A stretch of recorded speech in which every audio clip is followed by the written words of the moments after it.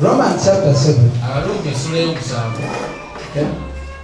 Romans chapter 7. Okay.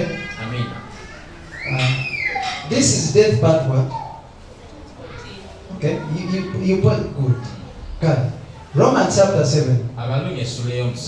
Okay. Something I'm going to talk about that is still about the death, but because today I've been talking about the law, so I want you to understand the death of Christ and how the law brought it about.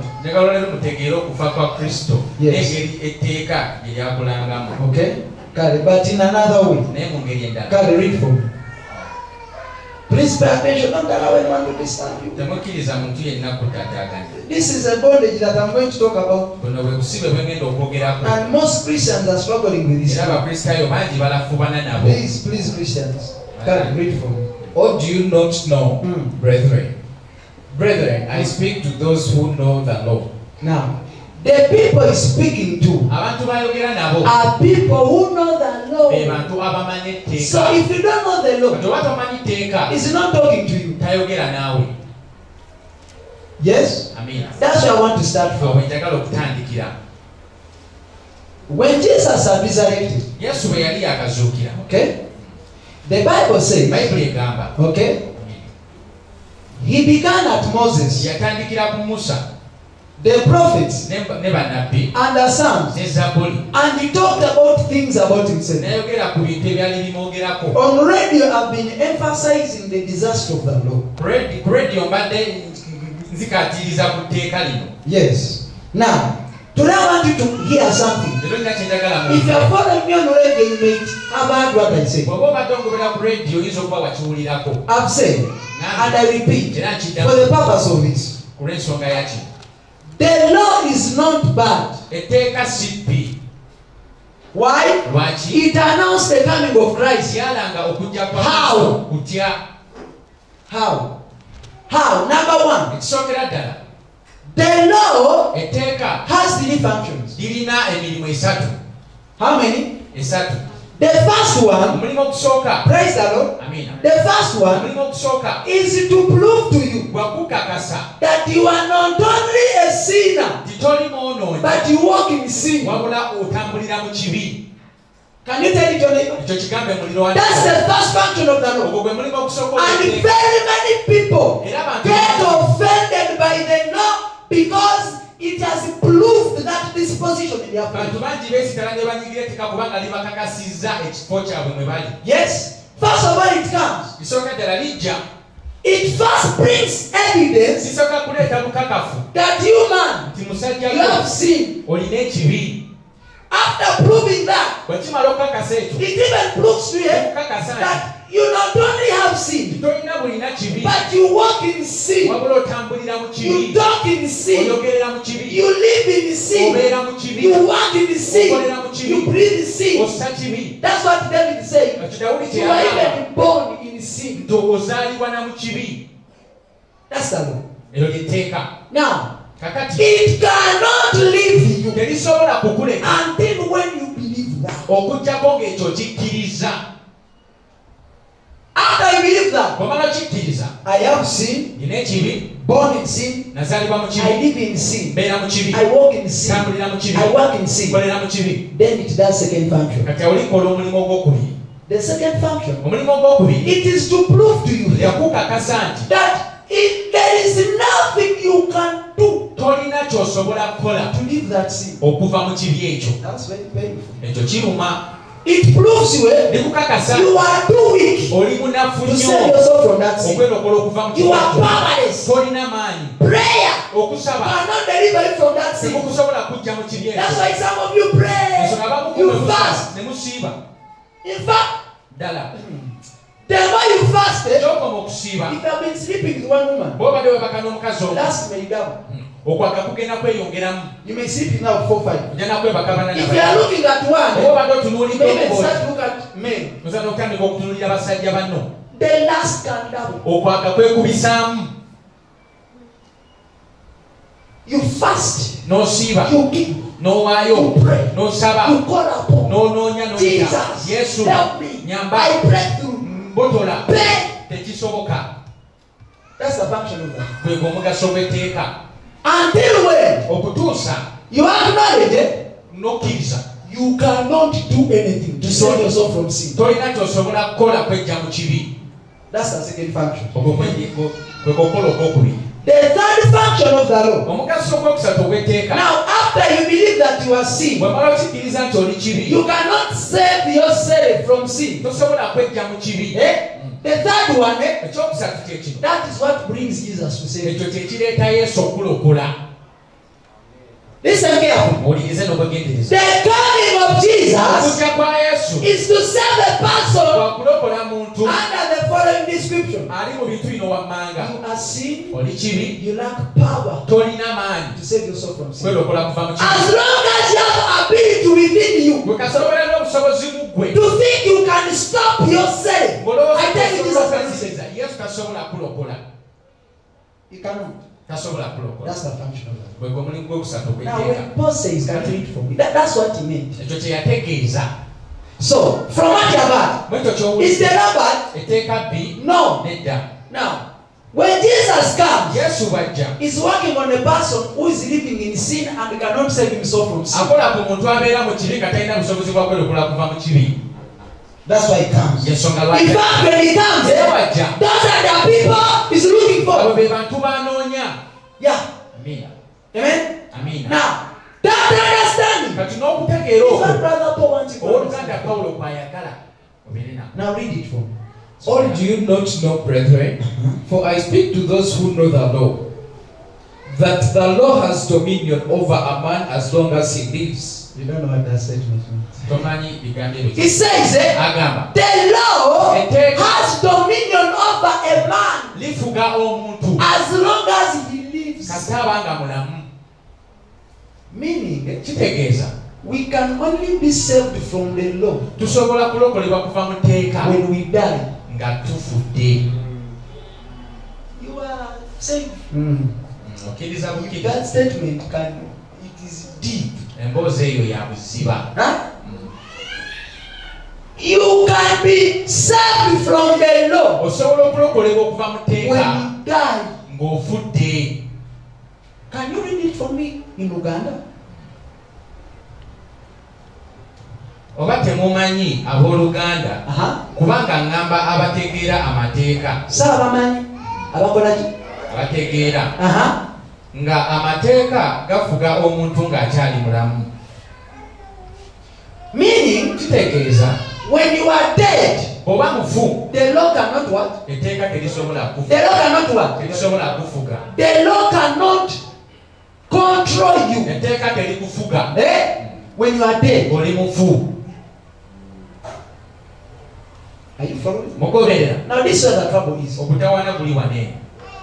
First give me. So compare. There is something that Paul says. In 1 Corinthians 15.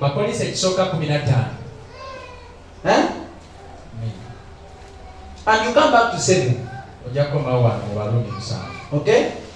1 Corinthians. Okay? I want us to go there together. Okay.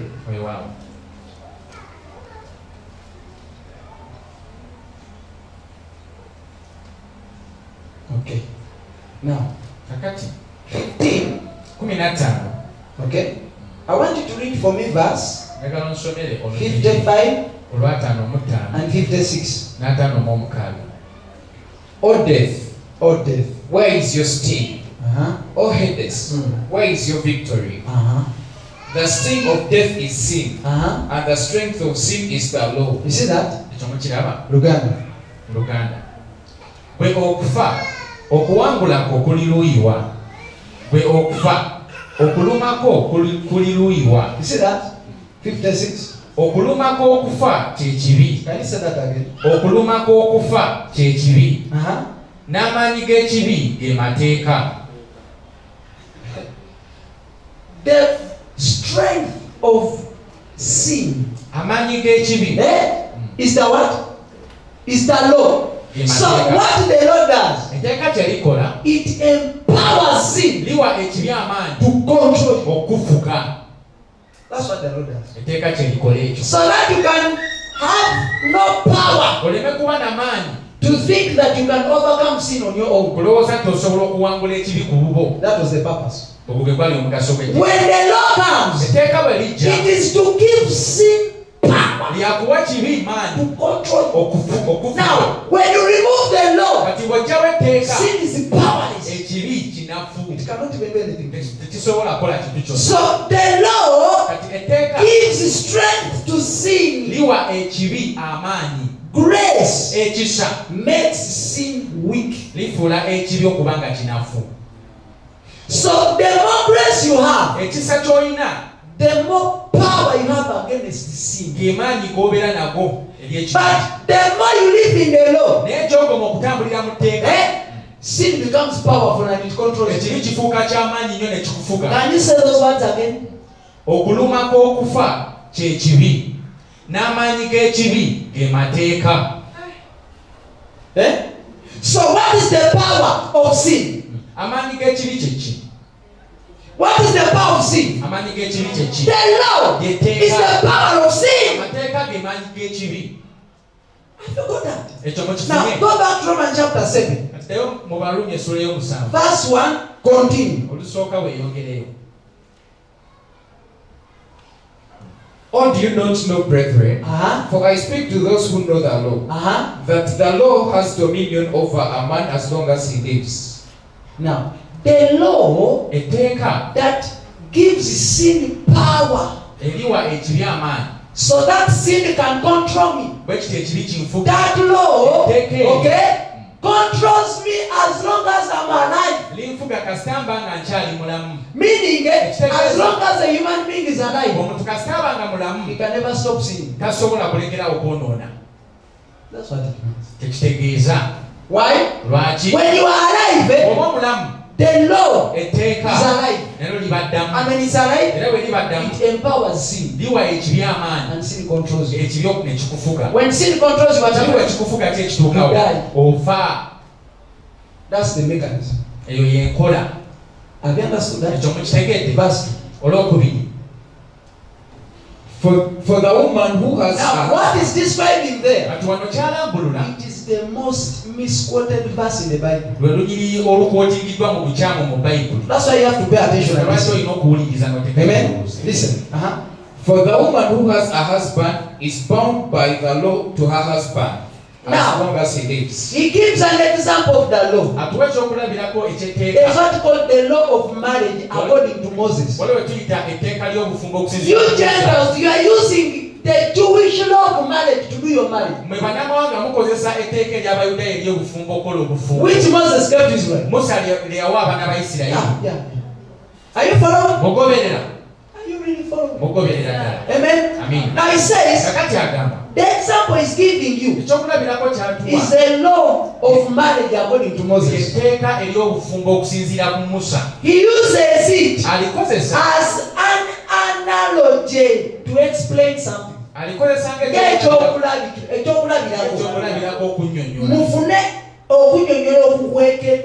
you may get a hidden meaning behind it. So read it with understanding. For the woman who has a husband is bound by the law to her husband as long as he lives. That's what the law says. Luganda. Okay, give me verse 2. Then you read at once in Uganda. Verse 2 English. 3.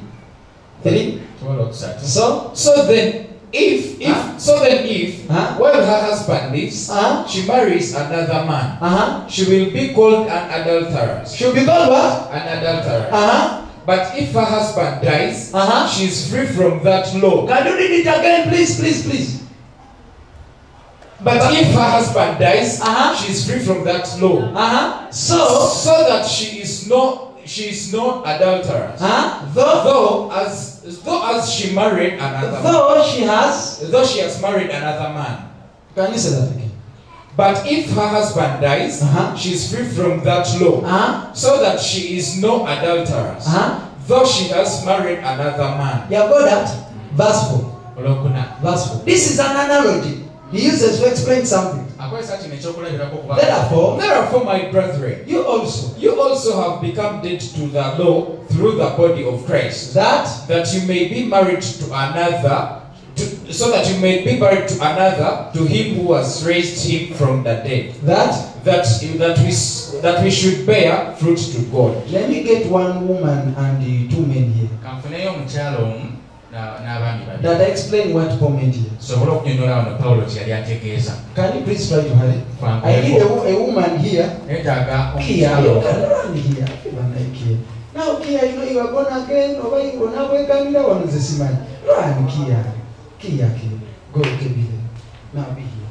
I want you to be here in the middle. According to the law, of Moses. Okay? The moment this man marries this woman, according to the law, remember, what do people call sins?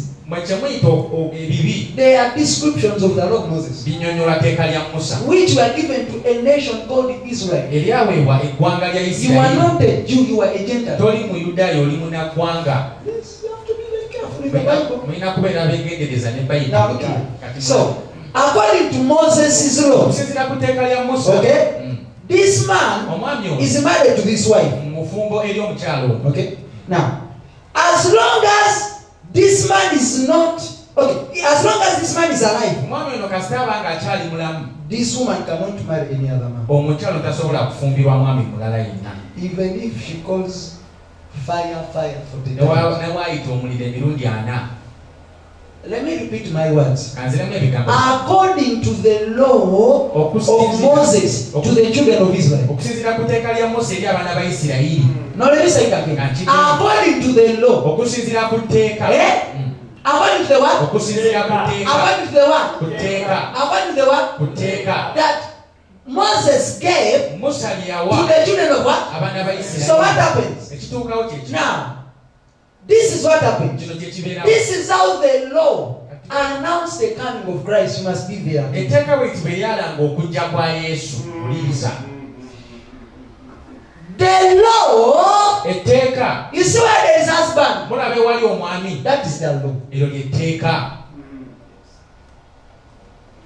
Anyway, you see the law in that chapter. Wonna olaba etteeka mu ssuula eyo. Is the what? Is the what? Ye mwami. Where you see wife, olaba omukyala, it is you. ye gwe. Are you following? Mugoberera.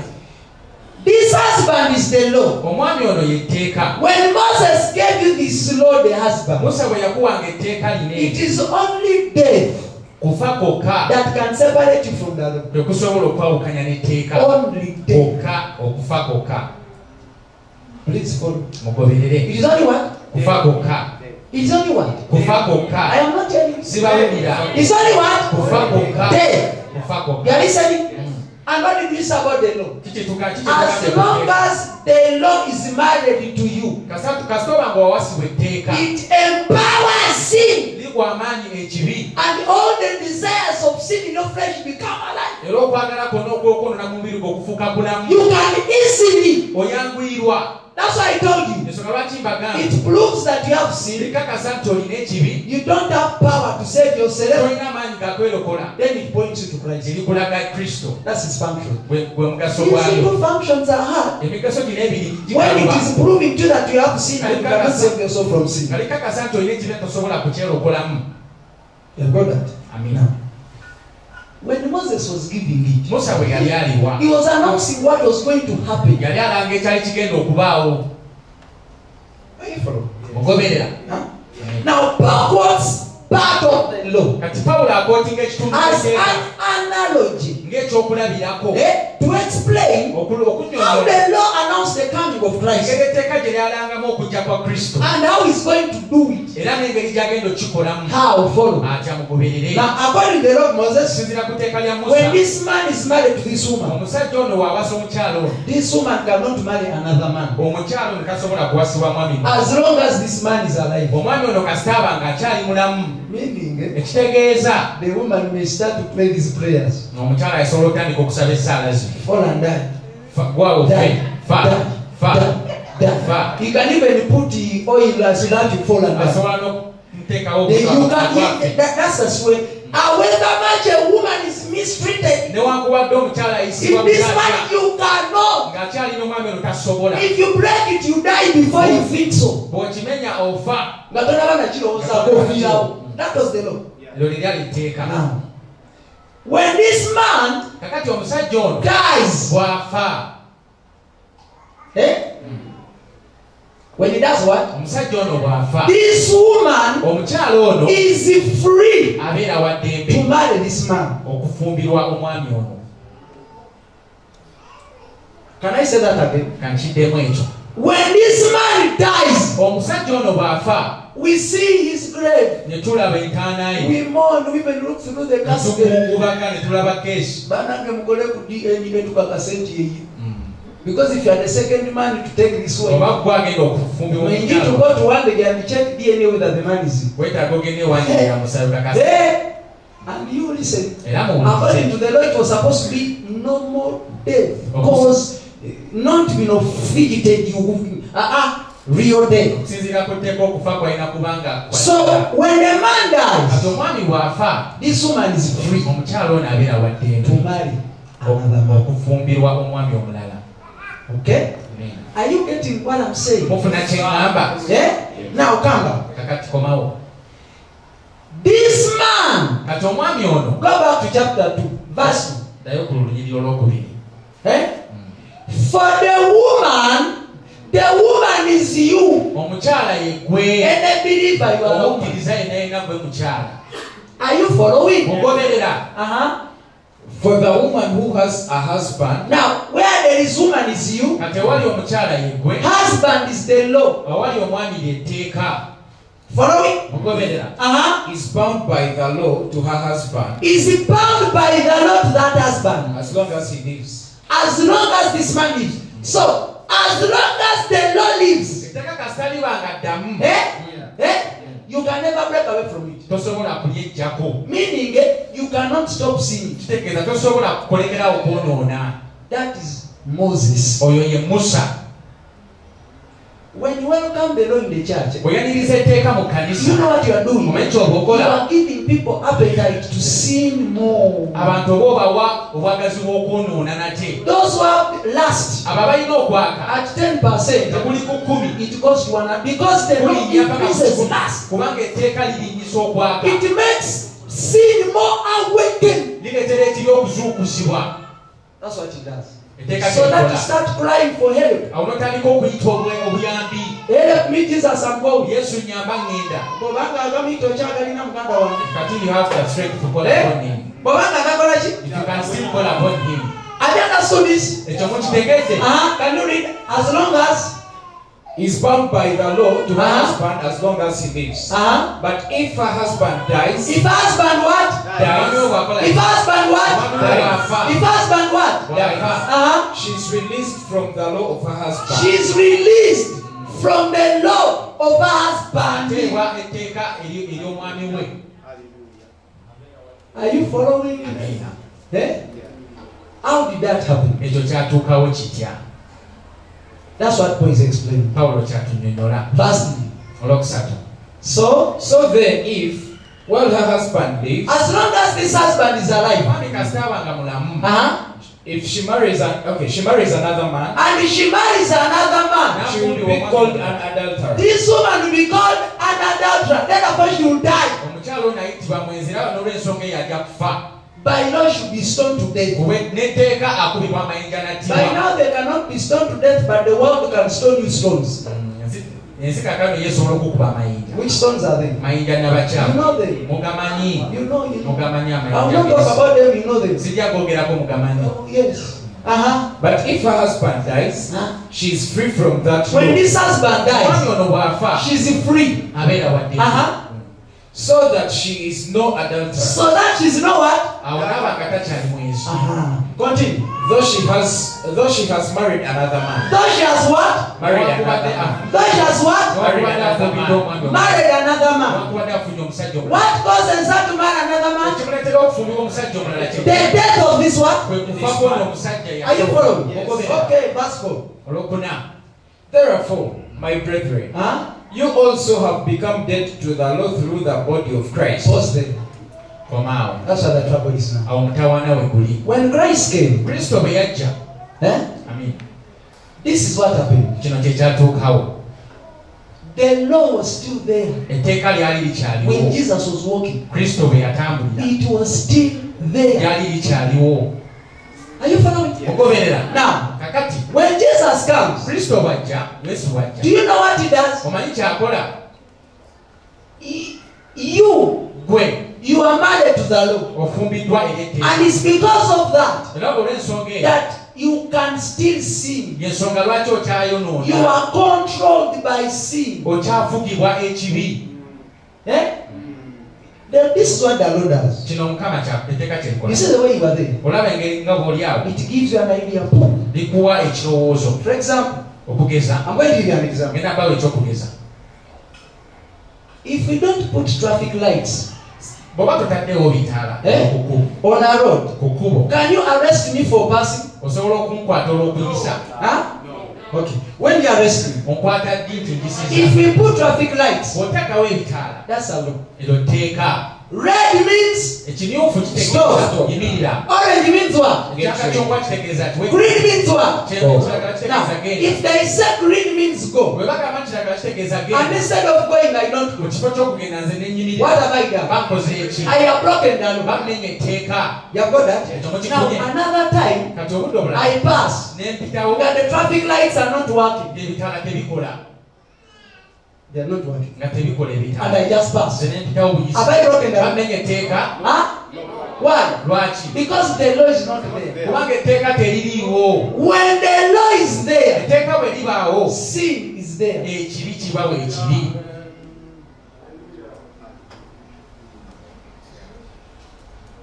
Huh? Hallelujah. When the law is what? It is the law that says, at red stop. When you don't stop what happens? You have broken it. That is what we call sin.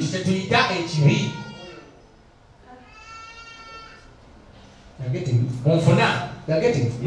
Now, that is what we call the law.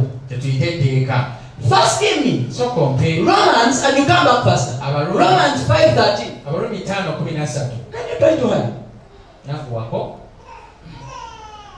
For until the law, sin was in the world, but sin is not imputed when there is no law. That's dangerous. Luganda. Kubanga okutuusa ku mateeka ekibi kyali mu nsi naye ekibi tekibaliwa abataba mateeka. Kubanga okutuusa ku mateeka ekibi kyali mu nsi, kyali mu nsi naye ekibi tekibaliwa, awataba mateeka. Teeka kiri ogenda okunvunaana nga tewali traffic lights. When there are no traffic lights, that's what we call them. When God speaks, please, that's a law. Unless he has not spoken, you are free. Have you got that video yet? Hello? Sabira omutwe gwe ebintu bireme koma wano bingire mutima. Pray for you that things don't may not end. Bwe bisigala wano bigenda kukubukanga ebintu. The moment you move out and you think about rent, Satan has stolen the word from you. So what have you noticed? If there is no law, is sin there? Huh? Okay. If there is law, is there a sin? Yes, sir. Eh? Okay, who knows one of the traffic lights? You know all everywhere. So if those traffic lights are not working, and we want traffic to move at one day, what does government do? At least they invite a policeman to stand. He said, you stop this. What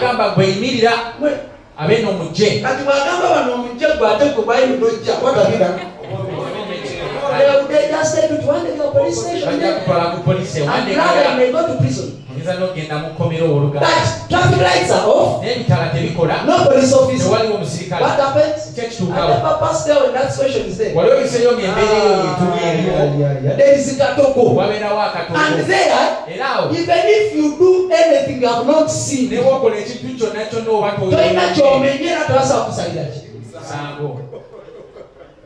if you have understood that, please, that's fundamental, please. Please. So who puts the law? God. If he has not put it there, in other words, he doesn't put there. It's not counting sin. The moment he gives a law like this, every law you break, sin. And when you sin that, when God says, I have fulfilled the law, you know what it means? I have stopped counting sin. Therefore, people are going to stop dying. Because the wages of sin is death. Are you really following me? Now look here. That was this law. As long as the law was there, this is you. You can sin. osobola You can stop sinning osobola okulegerawo okwonoona when you die. ng'ofudde. Can you tell it to me? Kyo kigambe mwegewanawo osobola olegerawo okwonoona ng'ofudde. Otherwise, Ekitali ekyo if you don't die, bw'otafa you as you, gwe nga gwe the law must die. So etteeka lirina on the two way, kati ku bibiri you either die, wakiri ofa but even your children will sin naye ng'abaana bo bajja kwonoona because they are under the law. kubanga nabo bafugibwa tteeka Oh, oba the law dies etteeka lifa and you remain there bwe n'osigalawo and you stop sinning. n'olekerawo okwonoona. If you have understood that way, but bwe bwokitegedde nkuubira ku mukono very, very important. ekyo kikulu nnyo ddala. Are you really following? Ogoberera. Huh? Now this is what happened. Kino kye You kituukawo are not following. temugoberera. Come back in. Luganda. tuwe mu Luganda. Here, verse 4. Huh? bwe kityo baganda bange era nammwe mwafa ku mateeka. Now this is the issue now. Kati ensonga y'eno. When Jesus came, Yesu bwe yajja he didn't kill the law. teyatta tteeka No, he didn't remove it. naye nga teyalijjaawo. You Igwe are the one supposed to die. gwe yalina okufa Because there are more disobedient people, the law must work upon. kubanga waliwo abalala abajja mu etteeka lye lyalina okukolako. You didn't do that. Teyakikolera. So what he did? kye yakola Now this is Jesus. kati ono ye Yesu. You know what he does? omanyi kyakola? You are supposed to die. gw'olina kufa. So what he does, kyakola because according to the law, okusinziira ku tteeka so Jesus does two things. Yesu akola ebintu bibiri. The first one, ekisooka kye kino he dies. afa. When he dies, bw'afa that death is your death. okufa okwo naawe kuba kufaako. Meaning, kitegeeza when Jesus dies, Yesu bw'afa it is you has died. gwe aba afudde. Meaning, ekitegeeza the law cannot control it. etteeka terisobola kufuga. Hey, you are clapping hands. mukubanga It is there. likyaliwo But wabula because now Jesus is the new husband. kati Yesu ye mwami omupya. When he comes, bw'ajja instead of you dying, mu kifo kyo okufa okay, he dies your death. ye afa okufaako. Look here. The law is not satisfied etteeka terimatisibwa until when you die. okutuusa ng'ofudde. That's what Paul started with. ekyo Pawulo kye yatandika Can you nakyo. go back to verse 1? naye mu lugiriri olusooka Luganda. If you are following me, oba ongoberera nkuubira ku mukono. read. oba temumanyi abooluganda kubanga ngamba abategeera amateeka abategeera amateeka batya ng'amateeka gafuga omuntu ng'akyali mulamu. gafuga omuntu ng'akyali muki ate omuntu bw'afa gaba tegakyamufuga. So what Jesus did, his death was your death. So when he dies in your death, the law counts you dead. So it can no longer control you. Therefore, you have no ability to sin. Even if it's there. Now,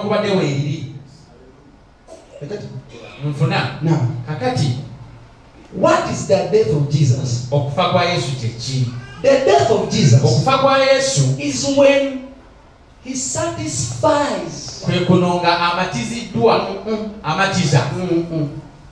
Akusiza konaza akutubaba matinda abakuti. You don't know Luganda, you know. Okay. It is when he satisfies.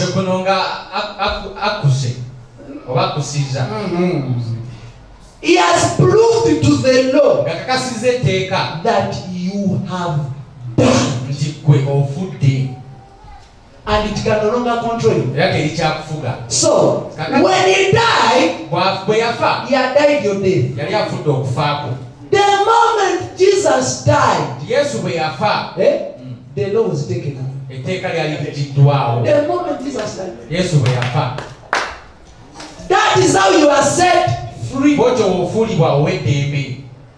you are two. Now you are the one. You have been married to a new husband. This husband is Christ. And now you are the bride.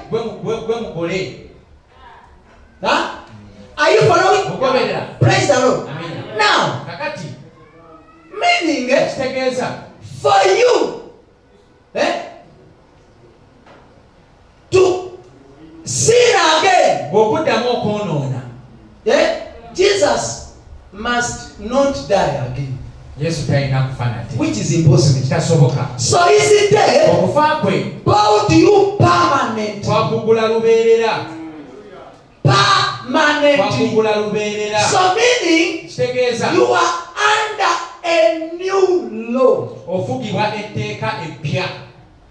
What we call the law of spirit and life. What we call the law of Christ. Are you following?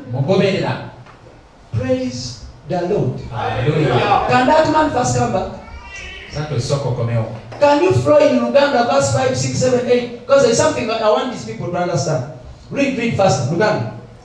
Kubanga bwetwabanga mu mubiri okwegomba mu mubiri awo teeka. As long as okyali mu mubiri teeka kati kyali mu kunnyonnyola awo.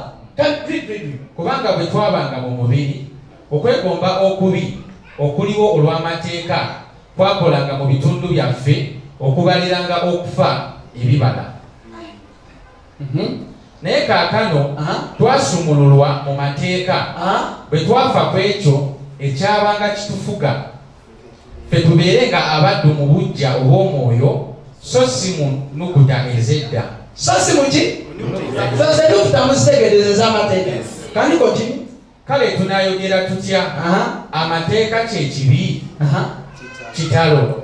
Naye sanditegedde kibi wabula mu mateeka. Kiddemu emirundi esatu. Kubanga sanditegedde kibi wabula mu mateeka. Kiddemu. Sanditegedde kibi wabula mu mateeka. Singa tewaliteeka nanditegedde kibi. Otegera otya kibi? So kyekikutegeeza ekibi? Can you say that again? Sanditegedde kibi wabula mu mateeka. Continue. Kubanga sandimanye kwegomba singa amateeka tegayogera nti teweegombanga. No, you have not understood. Can you say that again? Kubanga sanditegedde These people are joking with what Jesus did to them. Can you say that again? Kubanga sandimanye kwegomba singa amateeka tegayogera nti teweegombanga. So kyekikuleetera kola obwenzi. What causes you to kubanga etteeka lyerigamba nti obwenzi bwe buno. The Lord tells you this is when kati awo ekibi ne kikuba eki. So that sins lays you down. Kasita etteeka litogera kibi tasobola kikola. I know what I'm talking about. Manyi kyenjogerako. Nsirikiridde munkasukira amayinja. That is very important to the church. Kino kikulu nnyo eri ekkanisa. If the Lord did say fornication, etteeka singa teryayogera nti you could not fornicate. wali tosobola kwenda. So the ability to fornicate could be there but hidden. Bwewawo obusobozi bw'okwenda bwandibaddewo naye nga bukwekeddwa. Tosobola kukola kintu ky'otamanyi. Something that you don't know. Can a baby of 1 year sleep with a woman of 40 years? Omwana w'omwaka ogumu asobola okwebaka n'omukyalo w'emyaka. The baby doesn't know. So the law makes you know. Etteeka likumanyisa. And when your body knows sin, omubiri gwe gumanya obanga kuwadde license to go now and the sin, license to go and sin. you cannot prevent yourself from sin. Tosobola kweziyiza oba kwenemesa kwonoona. Have you seen the bondage we are in? Mulabye obusibe bwe tulimu. Have you understood what I'm saying? Oba mutegedde kye ŋŋambye. You think it is easy to explain that? Mulowooza kyangu okukinnyonnyola. You know men are gambling in the scriptures. Mumanyi abantu engeri gye bazannyira mu byawandiikibwa. Is it easy to explain that? Kyangu okunnyonnyola ekintu ekyo. You Christians, Abakristaayo thank God mwebaze that you're Katonda hearing the words you are here. timuwulira ebigambo bino bye muwulira. Because we have been so much in bondage. Tubadde mu busibe ebbanga And lyonna. people don't know why. Abantu tebamanyi lwaki. I've been asking people, Badde mbuuza why abantu. do you think you keep sinning? Lwaki olowooza oyonoona buli kaseera? It's because Kiri lwakuba you know too much of the law. omanyi kingi nnyo ekikwatagana n'etteeka. By the way, as simple as that. Kyangu bwe kityo. It is not complicated. Si kikalu. Now, the law what it does, Etteeka kye likola it makes sin aware that sin is there. lireetera ekibi okumanyibwa nti bwe kiri. That's what Paul is saying. Please, Christian, this is an apostle. Sent to who? To Gentiles, you and me. Let's forget what those political bishops are saying. Please follow what the Bible is saying. Can you say that again? Kale tunayogera tutya amateeka kyekibi kitalo naye sanditegedde kibi wabula mu mateeka kubanga sandimanye kwegomba singa amateeka tegayogera nti teweegombanga. 8 munana naye ekibi bwe kyalaba we kiyima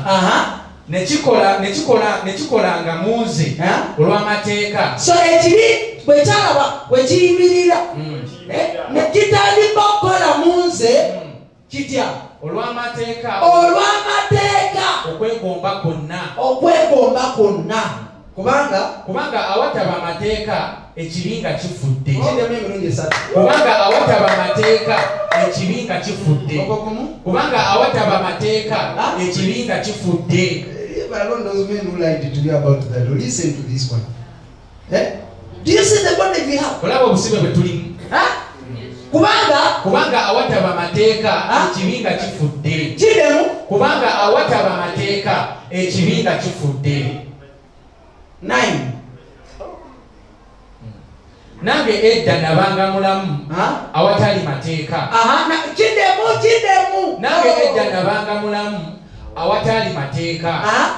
Naye ekiragiro bwe kyajja ekibi ne kizuukira nange nenfa. Oyo Pawulo. No, you say it again. Nange edda nabanga mulamu. Edda Paulo yabanga muki? Mulamu. Awatali mateeka. Awatali ki? Mateeka. Naye ekiragiro bwe kyajja. Ekibi ne kizuukira. Abooluganda, ekibi ne kikola ki? Ne kizuukira. Bwe kyazuukira kye kyatuukawo. Nange nenfa. Lwaki? Empeera y'ekibi. Ani asuukiza ekibi? Teeka. Continue 10. Don't get tired. 10. N'ekiragiro ekyali ekyokuleeta obulamu. Ekyo ne kirabika gye ndi ekyokuleeta okufa. Ekiragiro ekyali kyakuleeta bulamu. N'ekyandeetera ki? Kufa. Continue 11. Wulira ebigambo. Kubanga ekibi bwe kyalaba bwe kiyima olw'ekiragiro ne kinnimba. Nekikola ki? So kulimba kutandika kutya? Bw'obeera n'etteeka ekibi kitandika okulimba. Bwe kikulimba naawe otandika okulimba. When you lie, you also start lying. Ayogeddeko ku sitaani awo. Alina akagambo sitaani konaka. Talina we yayogedde ku sitaani nawe. Muleke tteeka sitaani mu ntalo z'abantu. Sitaani talina wadde oluyimbo lwaso.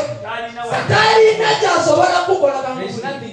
Obulabe obubwo nange sebo kibi bawa. Don't joke. Muze mulya sitaani. Sitani tasobola lemesa Katonda. Satan cannot hinder God from obulabe bwa Katonda ki? The enemy of God is sin.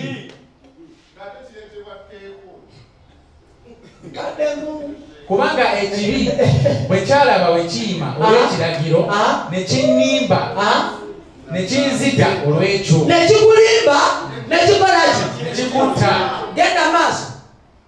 Genda maaso tokoowa.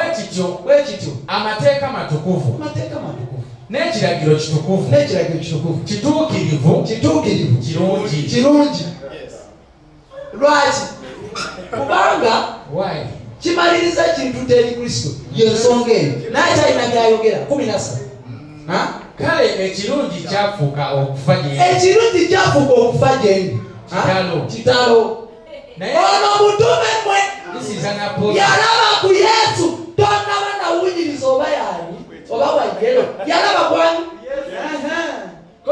Naye ekibi kirabike okuba ekibi kubanga kyekyandeetera okufa olw'ekirungi ekibi kiryoke kyeyongerenga okubeera ekibi olw'ekiragiro. Ekibi kyeyongera okuba ekibi olw'ekiragiro. Lwaki? Twali twebuzabuza nti tetulina kibi, kati etteeka bwe lijja litukakasa nti tulina ekibi. Bw'oba n'ekibi n'obabanga gw'empewo oba weetaaga Yesu baba kuba yekka ye yatulokola okuva mu kibi. Omugaso gw'etteeka wakukakasa nti olina awo otandikira oyitira Yesu neoyagala kandi ojja muyita nze kuwulira okakasa ojja muyita kubanga ye mulokozi genda maaso yangwa kubanga tomanyi ng'amateeka eg'omwoyo naye nze ndi wa mubiri natundibwa okufugibwanga ekibi. Natundibwa okufugibwa ki? Kyekatunda etteeka lyakutunda ekibi kikole ki? Bwe kikufuga ne kikuyinkanya ojjako abirira Mukama ajjakulokola. That was the technology that God was using. Ulira 15 yangwa kubanga kyenkola sikimanyi. Kyenkola sikimanyi. Kubanga kyenjagala si kyenkola. Kyenjagala si kyenkola. Naye kyenkyawa kyenkola. Ate kyenkyawa kyenkola. No, eno Pawulo akulaga ki kyali ayitamu. Paul is showing what he was going through. Olowooza katemba. Kubanga kyenkola sikimanyi. Kubanga kyenjagala si kyenkola. Naye kyenkyawa kyenkola. Kyokyawa kyokola ki? Okay, genda maaso 16. Naye obanga kyesaagala kyenkola. Bwe mbanga kyesaagala kyenkola. Zikiriza amateeka nga malungi. Continue. Kale kaakano si nze nkikola nate wabula ekibi ekituula mu nze. Si gwe wabula eki? But sin. Lidako agambe kyekikola. Agambe kale kaakano si nze gwolabaawo ye ggwe. Kati agamba nkikola nate wabula ekibi ekituula mu nze kyekikola. Kati kumu ababiri ani buzibu? Katonda bwajja alina kutaano ate gwe njagala okigambe nga nejjajjawo Katonda tasobola kutta kye yatonda kigamba bwino. God cannot destroy what he created. You are joking, I know. God cannot destroy what he created. I know you are joking. God cannot destroy what he created. Natural. And another thing. He didn't come to destroy sin. He came to destroy sin. When he saves a sinner, it is he has killed sin. The enemy of God is not Satan, but it is sin. Because the devil was Jesus wouldn't have died. He would have said, Satan, go away. You cannot say fornication, leave. If it is fornication, he has to die. Would have said, you demon. Sin, Jesus was supposed to die. Yes. Yeah. Continue. 18. Kubanga mmanyi nga munze gwe mubiri gwange temutuula kirungi kubanga okwagala kumbeera kumpi naye okukola ekirungi tewali. Continue. Kubanga kyenjagala ekirungi sikikola naye kyesaagala ekibi kyenkola. Continue. Naye obanga kyesaagala kyenkola si nze nkikola nate wabula ekibi ekituula mu nze. Kati ani abayonoonaawo? Now who is sinning? Is it you or sin? Ye gwe oba kibi? You are not following me. Temugoberera. I Who is sinning here? What causes you to sin? He is your enemy and is the enemy to God. Bwekityo ndaba etteeka nti nze bwe njagala okukola ekirungi ekibi kimbeera kumpi. Kubanga nsanyukira amateeka ga Katonda mu muntu ow'omunda. Naye ndaba etteeka eddala mu bitundu byange nga lirwana n'etteeka ly'amagezi gange era nga lindeeta mu bufuge wansi w'etteeka ly'ekibi eriri mu bitundu byange. Etteeka lyaki? Ly'ekibi. Genda amaaso yangu. Nze nga ndi muntu munaku, ani alindogola mu mubiri ogw'okufa guno? Nakuba emiranga gabo. Awo yagaba. Kade. Nze nga ndi muntu munaku. Nze nga ndi muntu munaku. Ani alindogola mu mubiri gw'okufa guno? Ani alindogola mu mubiri ogw'okufa guno? Kubanga njagala okukola obutuukirivu ate nkola bubi. You're getting me? Go, continue. Tweyongereyo. Nebaza Katonda ku bwa Yesu Kristo Mukama waffe. Kale bwekityo nze nzekka mu magezi ndi muddu w'amateeka ga Katonda naye mu mubiri wa tteeka lya kibi. Nozala abagawudde. Ayogedde ku tteeka lya Katonda n'etteeka ly'ekibi. Etteeka lya Katonda ly'etteeka lya Kristo. The law of God is the law of Christ. There is also the law of sin. You are going to get it. Continue. Mugenda kifuna tweyongereyo. Kale kaakano tebaliko musango abali mu Kristo Yesu. Tebaliko musango abali ki? Mu Kristo Yesu. Genda maaso. Kubanga etteeka ery'omwoyo gw'obulamu mu Kristo Yesu. Etteeka ery'omwoyo obulamu mu Kristo Yesu. Lyanfuula ow'eddembe. Lyanfuula ow'eddembe. Okunzigya mu tteeka ly'ekibi n'ery'okufa. Waliwo etteeka ly'ekibi n'okufa. There is the law of sin. How? Satu. Kubanga amateeka kye gatayinza. Kubanga manafu olw'omubiri. Manafu olwaki? Olw'omubiri. Katonda bwe yatuma omwana we ye. Mu kifaananyi ky'omubiri. Olw'ekibi. Era olw'ekibi. N'asalira omusango ekibi mu mubiri. N'asalira omusango. So, kyekyasaliwa omusango. Bweyasalirwa omusango oba kibi? Is it you or sin? Ani asalirwa omusango? Lwaki si? Why not you? Anti umira. Listen. Sin makes you to think you are bad. Yet, it is the one that it is causing you to think you are bad. Listen to me, Christians. This is the greatest error in the history of the church. How is it? The church thinks that sin is when you are doing something bad. That is the lie. That is the worst lie. Yet, actually, sin is what causes you to do what you know, there is something that causes you to lie. Then you go on to lie. When you lie, actually that is not HB. That is not sin. HB is this thing that has caused you to go and lie.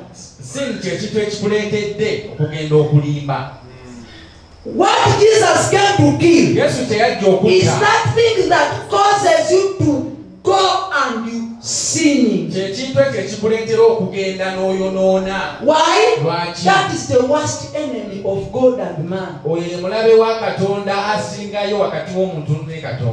alone that fake thing called Satan. You don't know what I'm talking about. So, when Jesus comes, okay, this is what happens. Now, Jesus becomes flesh. What we call incarnation. It's a full teaching. Why does he become flesh? So that he can fulfill the law on your behalf. lubuto. How? Atya. Not by saliva Christians. Sina malusu ba Kristayo. When he died, Bwe yafa, the law had been fulfilled. etteeka lyalituukiriziddwa. That's how it went down. Bwe lityo bwe lyaggyibwa mu The death of Jesus means okufa kwa Yesu kutegeeza law etteeka can no longer control you to sin. terikyasobola kukufuga gwoyonoone. That's what it means. Kyelitegeeza. Now, Kakati you remain. Now we are the one. kakati Now, this is a new law. kati lino tteeka pya We call it the law of spirit and life. tuliyita etteeka ly'omwoyo n'obulamu. Now, the last gone away, right? Kati etteeka ligenze. Now, Kakati when you continue, bwe now you weeyongera are married to Christ. kati ogadde ofumbiddwa Kristo. When you keep doing the law, Bwe weeyongera okukola etteeka yet you are married to Christ. kyokka ate ng'ofumbiddwa Kristo. Do you know what to call that? Omanyi kye kituyite? Unfaithfulness. Tukiyita obutali bwesigwa. Let me write it. This Kakiwandiike. man is somewhere. Don't go. This is me. Don't lie at me. Don't laugh at this man. This is Mr. Low. Now, Kakati at first, mu kusooka I was married to the law. nali nfumbiddwa etteeka. When Christ dies, Kristo bw'afa I am married to him. banfumbiddwa ye kati. It's like this. Kiri bwe kiti. Now, Kakati when I am married to Christ, bwe nfumbibwa Kristo and then I sneak and I'm keeping the last way. ne nebbirira ate nga nkyakuuma etteeka. We call that what? Kye tuyita okola ki? Unfaithfulness. Obutaba mwesigwa. And what do you know about unfaithfulness? Kikyomanyi obutaba mwesigwa. Where you don't please God. Awo oba tosanyusa Katonda. Why? Faith means pleasing God. Okukkiriza kitegeeza kusanyusa Katonda. Now, Kakati you have been married to Christ like this. ogattiddwa ne Kristo bw'oti. So we look at this. No tukitwala. So what has brought about this? Ekireese kino kye ki?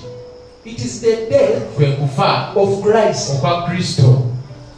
Christ's death Okufa kwa Kristo is what controlled you. kwe kukufuga. Is what kept you away Kwe kwakufuula from law which causes you to sin. kwe kwakujja mu tteeka erikuleetera okwonoona. Right now, Kaakano your new law is etteeka Christ. lyo eppya ye Kristo. Follow now. Mugoberere. What will take you to hell Kye kigenda okutwala mu if geyeena you don't keep this law? bw'otakuuma tteeka lino. This one. Etteeka lino eppya. Not the other one. Si liri You ekkadde. don't forget. No, Yo gya kwenda that is nedda. nonsense. I'm telling Oyo you. gasiya. This one is tough. Kati lino jjo ate kambwe. Yeah. It's very tough. Kambwe It is nnyo. tough. No, look here. Mutunule. For Moses, Musa you must be found sleeping with a woman. ku tteeka lya Musa olina okusangibwa nga weebase n'omukyala. Now with this one, Naye ate ku tteeka even lyeppya mere looking, n'obulaba obulabi now you have not slept. nga teweebase naye You are broken. oba olinenye lino etteeka eppya. So you think you have survived? olowooza obadde owonye. You can't. Nedda tosobola. That is what we call the death of Christ. Kye tuyita okufa kwa Kristo. The death of Christ Okufa kwa Kristo broke away the law kwamenyawo etteeka liri so that you have a new law. ne tuba n'etteeka eppya. Amen. Amiina. That is all. You can go back and say. That's what it means by the death of Christ. Kitegeeza n'okufa kwa Kristo. Amen. Haleluya. And I end there. Era nkomyawo.